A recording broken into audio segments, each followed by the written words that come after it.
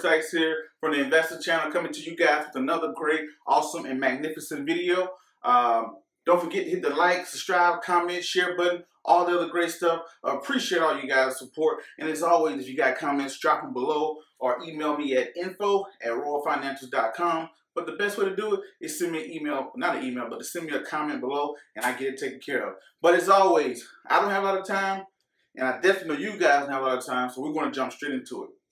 So as you guys can already see in the description box, or it'll probably come across the screen right about now, is that this is going to be about private banking.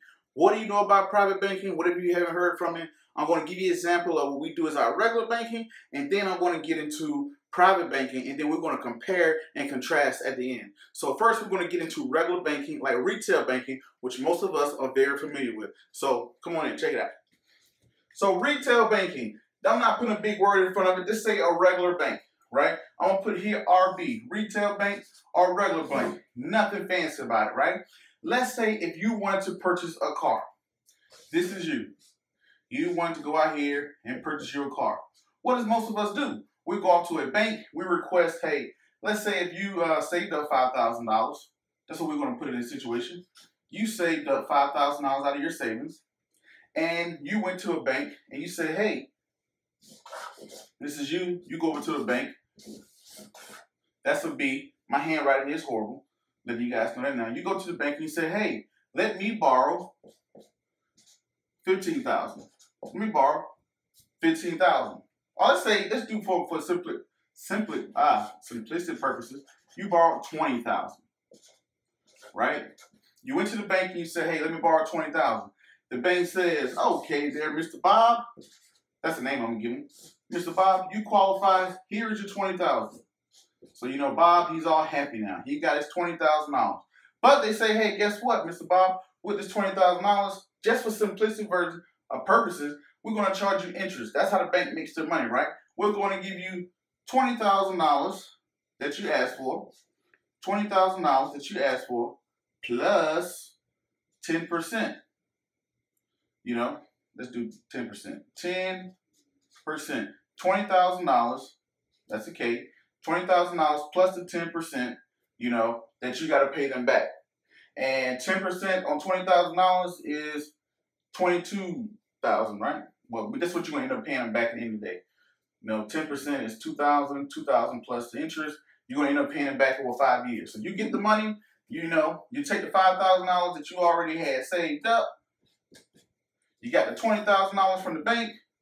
You go on down here to the car dealership or whatever the case may be, and you go get the car that you wanted. It's the dealership, right? So you hand over $25,000 to the car dealership. $5,000 from your saving that you saved up, another $20,000 from the bank, and boom, now you got $25,000. You give it to the dealership. The dealership in turn gives you a car. You know, the end, right? He gives you a car. So let's walk it back up. You went to the bank. You had your own $5,000. You borrowed $20,000 from the bank. The bank gives you $20,000 with a 10% interest rate. You take your $25,000. You go to the car dealership. The car dealership gives you your car. Now we're going to fast forward this like we have happen all the time. That car that you paid $25,000 for, now let's say it's worth $10,000. Let's say this over 5 years. Now that you got your car, over the next 5 years, you pay $20,000. No, you're going to pay $22,000. You're going to end up paying $22,000 back to the bank.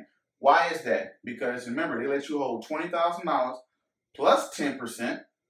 You know, interest you got to pay back. So over the next 5 years or whatnot, you're going to end up paying $22,000 back to the bank.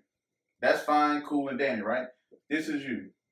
But you're not feeling too happy right now because you know that car that you purchased, I'm going to put a C here for the car, it's probably only worth $10,000, right? So, which is cool, which is fine. You paid $22,000 back to the bank, you got your car. 5 years later, if you wanted to sell it, this is how much money you would get. So, plus you're out of your $5,000 that you invested, not invested, but you added on along to it. So if you, at the end of the day, 5 years later, so I'm gonna put 5 years later, you just got a car now that you probably can sell for $10,000, but you originally paid $25,000 for it. Remember when you went to the car dealership, you gave them $25,000. So, but anyway, now that is regular traditional banking, nothing crazy about it. This is an illustration that we're going to come back to. Now we're going to jump into private banking. Come on over here. Now we're over here, we're going to discuss private banking. So let's get straight into it. We're going to put PB. That's not for peanut butter either. That's for private banking. All right, cool. So anyway, let's say you have Mr. Bob here again. He decides, hey, I want to get that $20,000 car or whatever. So instead of going to a bank, he goes over here to his pile of money. This could be an IUL, this could be an annuity, this could be sometime 401ks, money that they placed in for the last 10, 20, 30 years. And over the last 10, 20, 30 years, let's say all the money that he placed in there while he was working in his 20s, his 30s, and 40s, and maybe 50s or whatnot, he ended up putting $50,000 into this. That's the principal. That's the money that he's put into it. But we just, let's say on the other side, he's had 50% in growth. This is tax deferred. All the money that comes in here is tax deferred, right? So he puts the money into here, and let's say he got $50,000. This is the principal, right? This is the principal that's growing up over time. This is CV. We're going to put CV, cash value, that's the principal. So he goes in, he says, hey, I want to get me a car. Instead of me going to a regular bank, I'm going to use my own money to purchase my car. So he goes to his policy. His policy says, hey, we're going to give you the $50,000 with a 10% interest rate as well, right? We're going to put I here. The insurance company gives him out of his policy. They give him $20,000, right? They give him $20,000 plus, you know, they charge him a 10% interest rate to do this. So he gets charged 10% to borrow his own money. So boom, he gets the $10,000. He walks on down here. He goes to the car dealership just like he did the first time. Boom, he goes down to the car dealership. He gives them the $20,000. The D stands for dealership. The dealership gives him the car.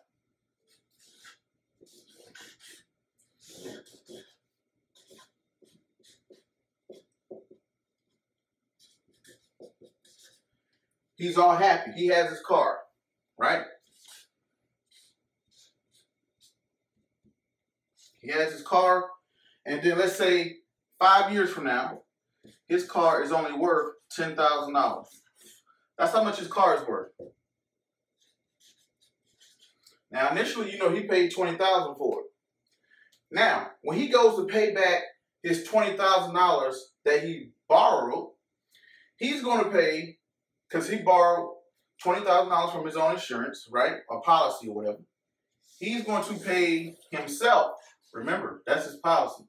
He's paying himself back $20,000. Because remember, that's what he got from him. Then he got to pay that 10% interest, right? Which is $2,000. $2,000 of that, he's going to pay another $2,000 in interest.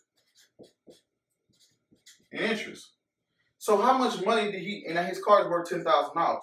So is he out of $20,000? No, he just paid himself back. Also, on top of that, how much money did he really pay? Yes, he paid $2,000 to borrow his own money, but that's it. Now he has a car that is valued at $10,000. So over this time, right, over the last 5 years, he paid himself back his money. He paid the insurance company 2% of the interest, right? But guess what? The whole time, that whole 5 years, his money can still be making money because he borrowed from himself, right? So he borrowed from himself. He paid himself back. Now we're going to get into net worth at the end of the day.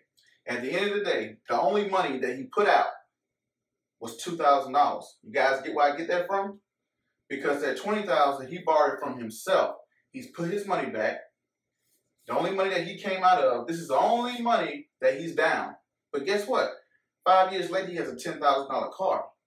If you subtract that $2,000 from up here, so that's the only money he came out of. You can't count this money because it's back in his account. He borrowed it from himself, right?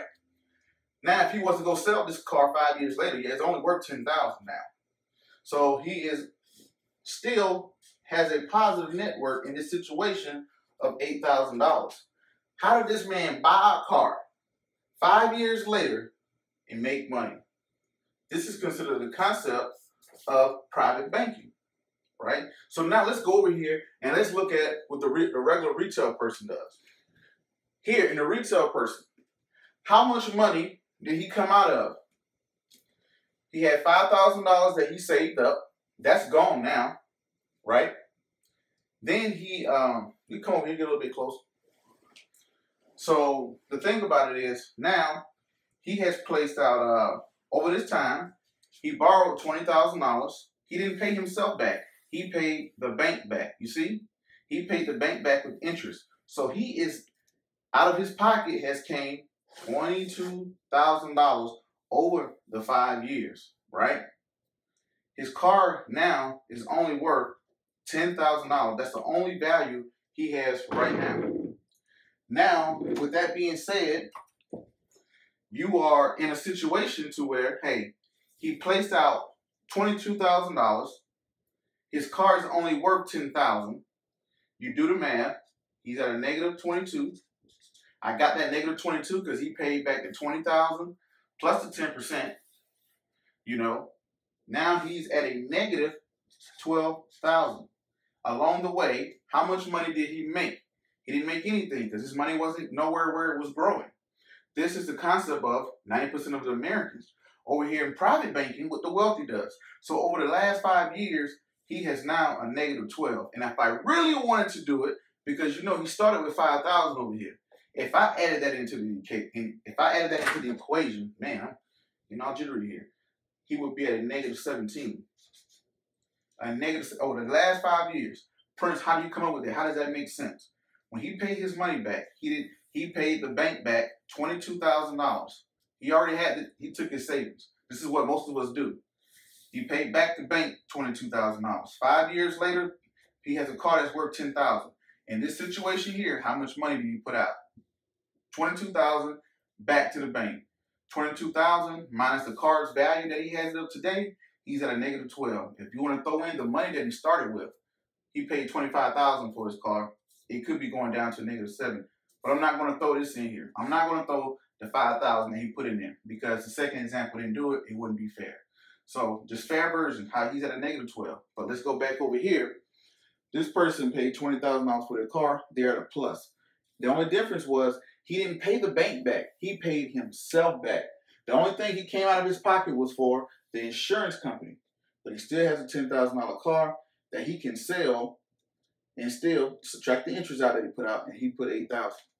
Now, granted, when you see this, it's not going to happen overnight. This person here in this situation, that we are not going to like, oh, I have $50,000, $100,000 overnight. This is the concept of, hey, where are you putting your money today? Because some of you just got a good job or whatever, starting your career. Where are you putting your money today that can build up, that you can eventually do something like this with? This is a concept that the wealthy has been using for years and years and years. And throughout my experience and time and interviews and all the other great stuff you see me do from Wall Street to Tokyo Stock Exchange, meeting these millionaires and billionaires from around the world, this is what I learned, and I'm sharing it with you. But if you guys got any questions about this, drop a comment below. Thank you guys for watching. Till next video, you guys already know what to do. Peace, be safe, and I'm out.